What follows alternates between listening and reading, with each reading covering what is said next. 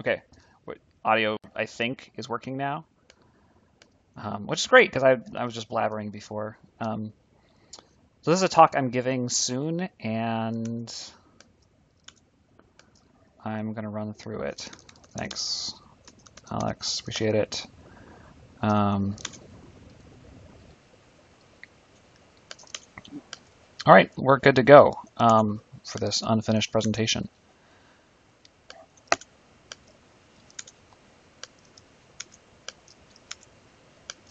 Doot, doot. All right.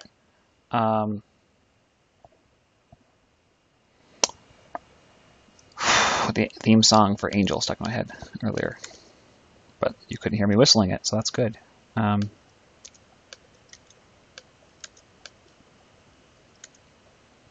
let's get started. So this is, if you were here for the, what was it, the great series of talks that Alex put together a few weekends ago.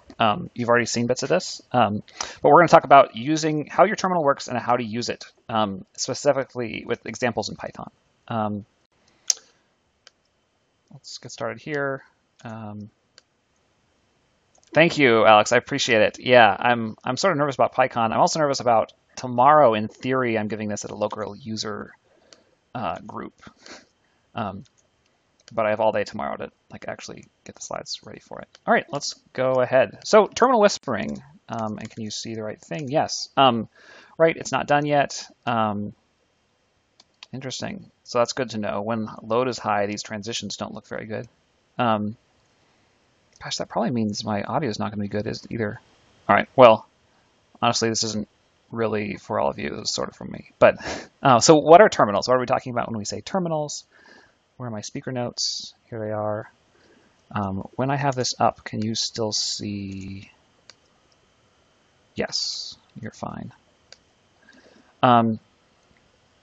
Well, first off, when we're talking about terminals, we're usually talking about terminal emulators. Let me scope this talk a little bit. I'm going to be talking about, Unix terminals, not the thing not the command line thing you have in Windows, although bits of the design stuff will correspond.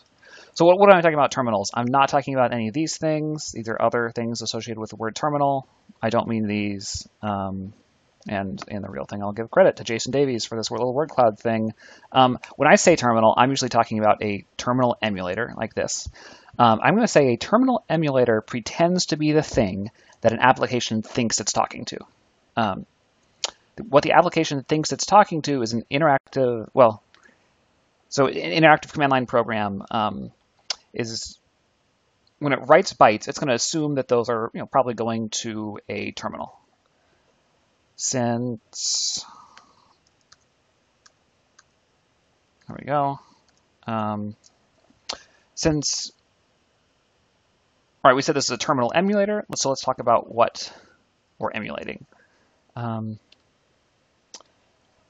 These are basically what we're emulating. These are video terminals. If you're running a command line program, you're probably anticipating that the user is sitting in front of one of these things. But these are already kind of emulating something else. Originally, they were emulating these things, which I'm going to call teleprinters or teletypewriters. You can spend a lot of time, you can kill a lot of time on YouTube watching videos of these things. They're really awesome. It's pretty cool. They are mechanical marvels of the last century, sort of. So we've had these things for a long time in some form. We've had telegraphs, as I understand it, for 100. Well, we've had machines that work like this, I think, for 100 years. At least this teletype thing's been around for 100 years. But these terminal emulators are really inspired by these things, right? How can I get it so I can see this? All right. And here's this cool little ad. And once again, I would read this to you if I didn't feel like reading a slide is sort of not a great thing to do in a presentation, but I think it's great. So I actually will read a little bit of it. The idea was that it was a typewriter that sent its stuff, across the world to talk to something. We don't know what. Maybe originally with the telegraph stuff, it was a human operator, and then we just repurposed that equipment and sent it at computers instead. So let's look at this kind of model we're going to use for how these things talk to each other. So with one of these teletypewriters, we have fingers that are pressing keys, and those key presses get like I'm going to say sent, but they're like, right, a piece of metal comes up and hits this on a real typewriter, hits the page, and one of these teletypewriters, you hit the button, and it's actually going to print that letter probably, right? We're going to put ink to paper for that. But we're also going to send that signal, and I'm calling it signal over a metal wire here because I don't know anything about how this works, and that eventually information gets to our application. There's obviously some stuff that happens in between there because when we write our code, we don't have to interpret, or at the time, I don't think they had to interpret like a series of like on-offs in the wire. So I'm not going to say bytes yet. They're just signals somehow. Then it got to the application, and then the application can send some stuff out over a wire. And I'm guessing that maybe the wire is made of copper. Once again, there are awesome YouTube videos that talk about how these work for telegraph machines. Okay, but now let's look at our kind of modernized version of this diagram, which is this. Now on my computer, I have key presses. When I make key presses, they get sent to this terminal thing. I have a display. The terminal is kind of constantly updating, right? It knows what my terminal should look like, and it puts it to the screen. And we have system calls like read that read bytes from the terminal, and we get them in our application. And we have write, which writes bytes out. Got to fix this diagram. Read, because I'm missing a paren there. Returns bytes. Also need to rejigger this so I can actually see the comments. Great.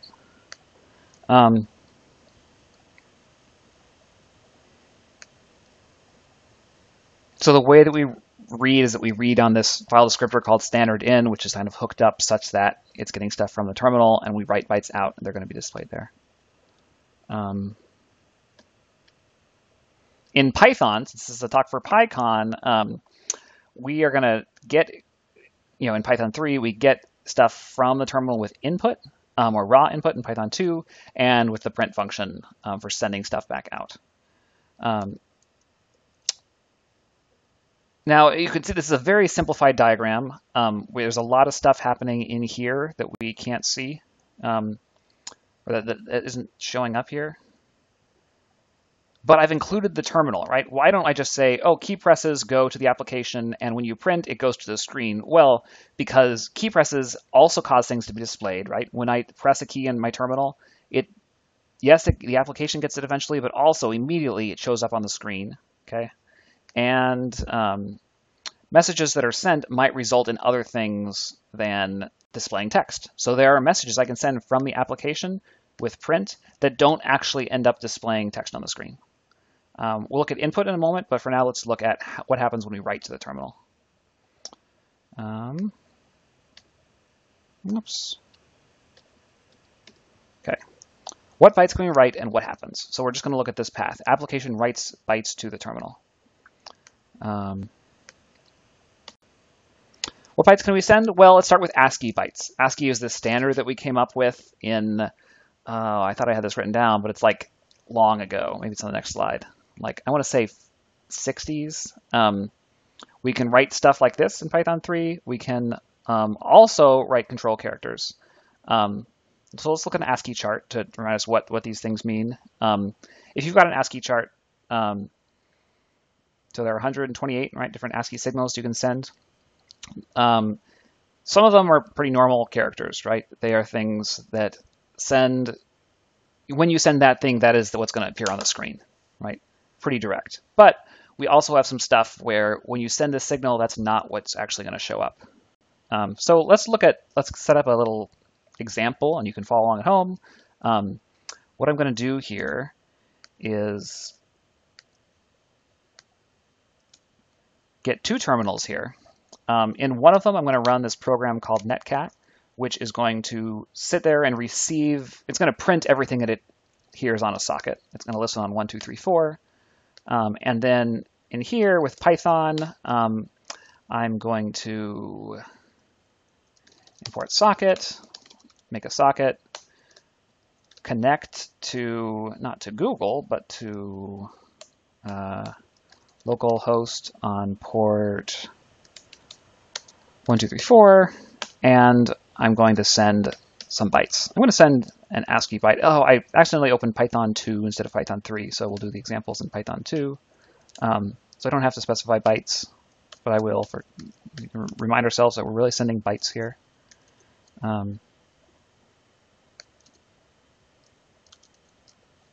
So if I send this, it totally doesn't work because send is not a thing. But if I say s.send, and the goal is to not live code at all for the real thing, but I don't have good demos set up yet. Right, this send an A over there. Cool. We do lowercase a. We can do other things from that ASCII chart. But there's some bytes we can send. So like from the ASCII chart, something like 66 here was, that looks like it's lowercase f. 60 is, well, 61 is going to be lowercase a. 31 maybe is going to be, whoops, off by 1. 21? 26? I'm hoping to get into the uppercase numbers, but I'm having trouble finding them. I'm sorry, I meant uppercase letters. 37? 49? All right, somewhere there's uppercase letters and lowercase letters. Oh, here are the uppercase letters. Cool. Lowercase is probably a little higher up. 41 is A. Great. But there's some other bytes we can send. What if we sent the byte byte 7? Let's try. See that? It blinked. Right? So if you try this at home, you're going to get that bell sound. Next one we could send, so in Python we have a shorthand for this, and it's /a. What if we were to send a new line? We know what to expect from this, right? It's going to go down to the next line. But that's a control signal, right? That's saying it's a special signal that we're sending that moves it down. If we write some more stuff and then we send a carriage return, we're going to go to the beginning of that line. And we can actually overwrite the bytes there. Yeah, so I can say, hi, and we overwrite that. Let's send something else that's interesting. I'm going to send a F. I don't know what one that is, but look, it moved the cursor down. So that's kind of interesting. I'm going to send some bytes, and I'm going to send B for like backspace. Look at that, I can backspace over things, and I could write new text.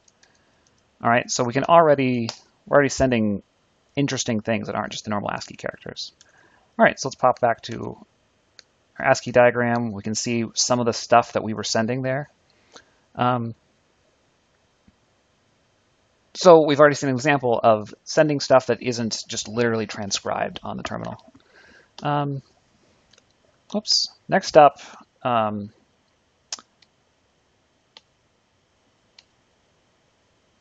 if the terminal is using an encoding, we can send several bytes to make a character. So terminals can have encodings set on them where when you send several bytes, so say I were to send these bytes, for example, out would pop a like fancy character that would look like this. In Python, we can standard out has an encoding attribute on it, and so we can actually send Unicode and it will encode it via that encoding. I think we don't need demos of that. Next up, we can send ANSI escape sequences. Now we're into stuff historically that doesn't make sense with typewriters anymore. We're now talking about we're into the 80s, basically. So late 70s, early 80s, we start to have video terminals like these things doing kind of more interesting things. You can send control characters to something that will move the cursor around. And it's ANSI, they were kind of non-standard for a bit. So we actually had, oh, that's too bad that this isn't, I'll see if this works. Oh, darn, the S doesn't work yet.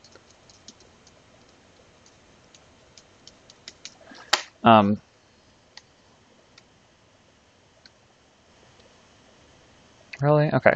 So I guess this doesn't work yet. So here are some of the ANSI escape sequences, but the interesting thing going on was for a bit we had the equivalent of browser wars, right? Browser wars were when there were several different browsers, there still are, and someone adds a feature to their browser or has a little quirk or something. Someone adds the blink tag, say, right? So Mosaic, the early Firefox precursor, adds blink.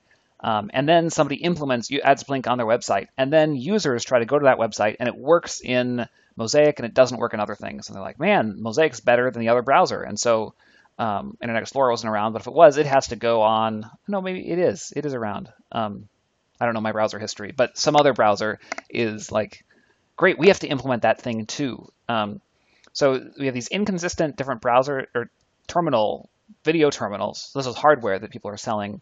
And they need to kind of emulate each other and they need to add different things. And eventually they said, like the W3C committee, they're like, all right, let's standardize this shit. Let's like figure out what each series of bytes should do. Like the WC3 is like, all right, well, let's figure out exactly what this JavaScript method does. And so we can agree and so they can just all work.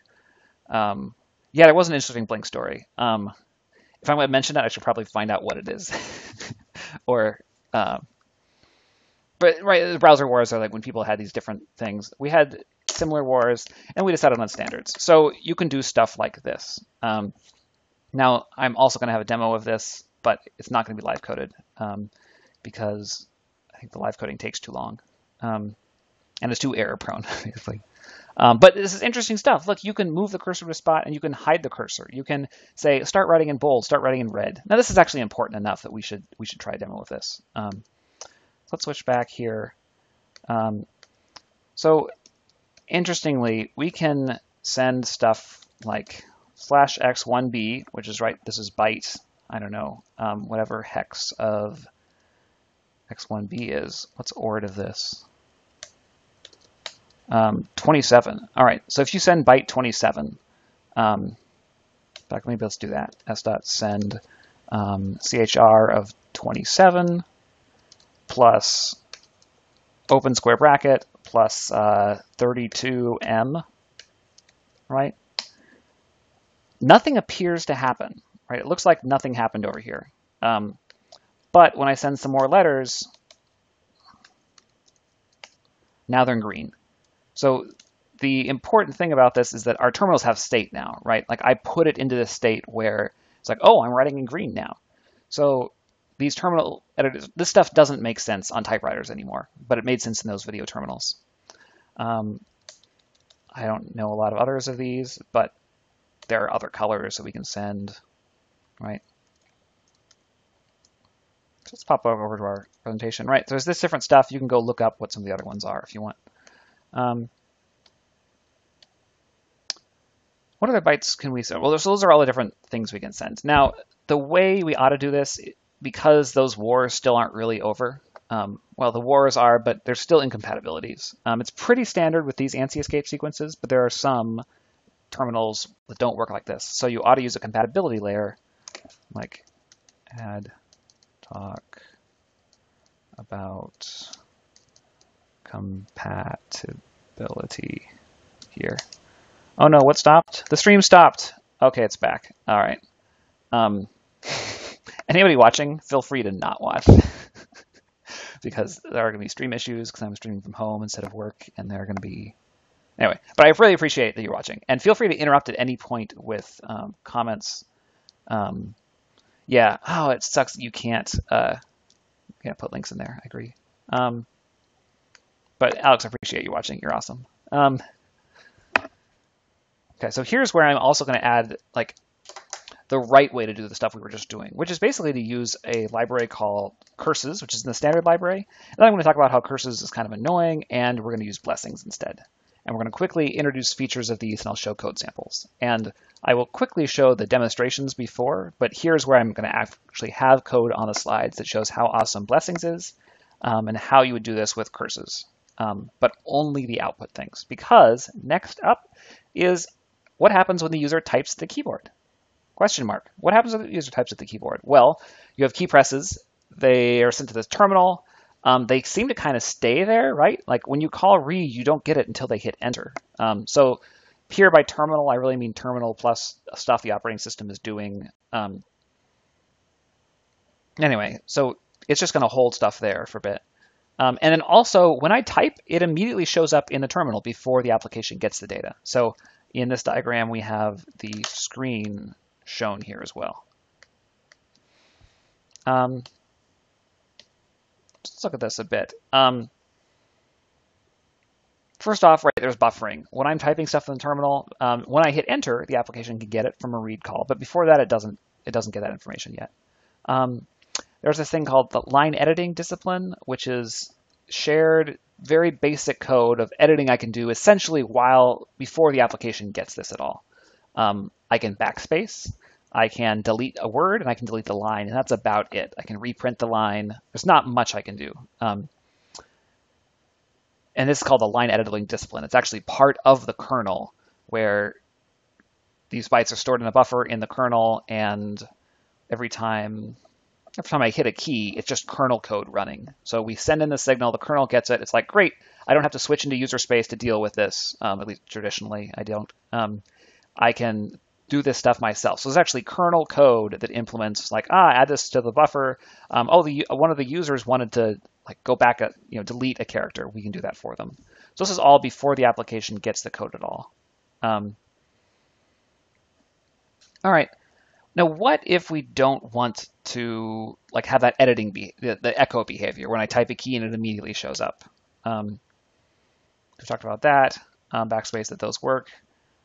You can see this in Python if you move your readline library, then you won't have readline working anymore, which is a kind of user space thing that's happening. And instead, you actually get to see the kernel line discipline stuff, or use something like cat. I think doesn't use readline. So if you type cat and then try to delete stuff in there, you will find that I'm pretty sure cat doesn't use readline, right? That'd be crazy. Yeah. So if you're in terminal, you just type cat, find out if cat uses readline. Is the next task. If cat uses readline, I'm sure it doesn't. That'd be ridiculous. You can see this line editing discipline stuff. But we can actually change the behavior of our terminal because our previous diagrams were a little bit long. This echoing back characters thing, we actually have a way to modify how the terminal works. Some of the calls, there's IOCTRL, there's, FN, function FNTCRL, list ways. We actually have knobs. We can set and get attributes on our terminal.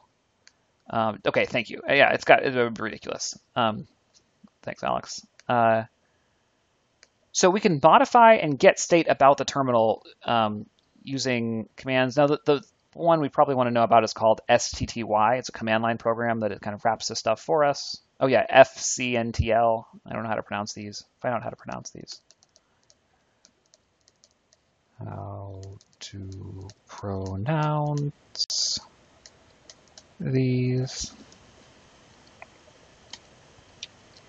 So you can turn off echo with these knobs, and basically I'm just going to show quick examples of code that I don't have now. This is how to do it with STTY. It shows that get pass is the thing that does this. Context managers would be great because it's a Python talk. So for this kind of stuff, I'll show the code for doing it the manual, annoying way, which I do in some of my libraries, but we should be using blessings instead. It's cooler. So echoing back characters is a thing we can turn on and off. Cursor query, got to figure out either take that out or show a better example of that.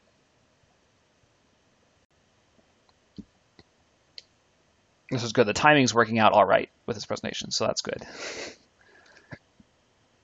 All right, one final way we have of communicating. The terminal sends us signals. And by terminal here, I guess I mean terminal on the device driver and the TTY. But we get signals from our terminal. Like if you send Control-C, the application doesn't actually read a Control-C character, even though there's a character that could be, right? There's an ASCII byte for that.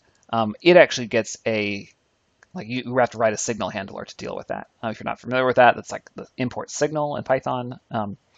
And again, you can use your knobs. You can do this modification of the terminal to decide when signals get sent. An example of this is when you change the size of the terminal. A signal gets sent to the application to say, hey, the terminal size changed. And then you can do your, find out what it is now. What happens when the user types to the keyboard? Right, signals, did that. Okay. And here's where we're going to put content about, yeah, none of this stuff needs to be there. Hierarchy of different sequences, that's already covered that. Yeah. Tools. We're going to spread these throughout the talk instead. And then I'm going to have demos of like, look at these cool things really fast. And the way this is going to be useful to people is that through the talk, and we'll be like, here's an example of how you do, cool stuff that the reason people came to talk. So here's how to do your progress bar when we get to the /R. Here's how to do getting input for a game on keystroke. Here, that's the non-blocking stuff. And I'll check the abstract and see what else I said would be in it. Yeah, random cool stuff. Further reading. Okay, that's it. That's 25 minutes, which is the amount of time. I have a little bit more than that, but all right. Thank you, everyone. That's kind of all I've got. Thanks for watching, Alex. That was very helpful informational support and emotional support there. I will let you all know how this goes. I'm giving it tomorrow night, but it'll actually be done by then. I've just kind of been putting it off and then not done it at work because sometimes it doesn't feel like work, even though it totally is work. So that's the plan to do tomorrow. Thanks a lot. I will let you know how this goes. And there's going to be an amazing talk at PyCon. It's going to be so good compared to this stuff. All right, thanks a lot. I will turn this off somehow.